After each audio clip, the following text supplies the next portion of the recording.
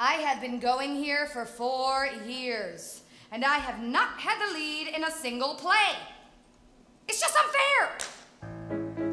Oh well. Well, maybe I haven't had the leads, but I have had all the important parts. The big Sound of Music auditions had come. I sang both my songs, had them under my thumb. I told them I had my heart set on Maria.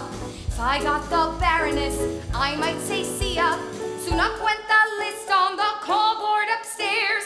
I looked for my name and I saw it right there. It said nun number 7. Nun number 7? Really? I went to the library, studied the score. I found my 3 lines, couldn't find any more. Then I realized the Nazis' black car represents the whole theme of deceit. Then the story gets tense. This car is what they must drive off in the end. And this is significant. No one befriends them. The joke's on the Nazis. The nuns are all liars. And I play the nun who steals the distributor wires. So who's this Maria? Stand back, Miss Maria. What's that? Who's she?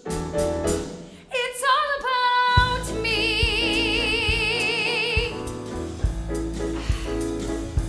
Oh.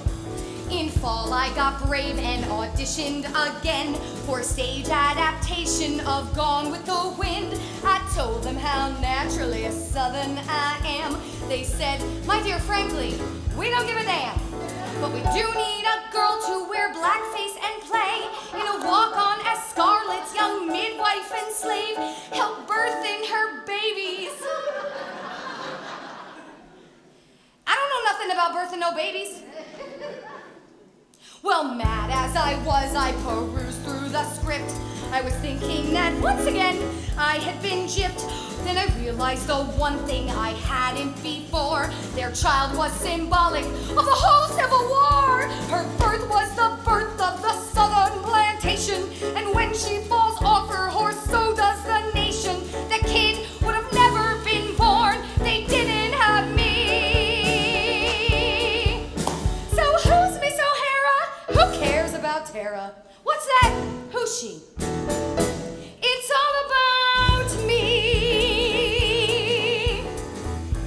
Oh.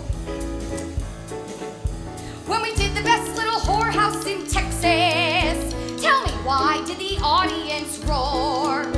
Now be analytical, my part was critical. What's a whorehouse with no whore? I wore pants in our town and played the town drunk. Without me, that boring old play would have stunk. Then next I played Lady Macbeth's youngest daughter. If she hadn't died, baby, I would have shot her. I tried out for Mousetrap, they made me the mouse. In Wizard of Oz, I played Dorothy's old house.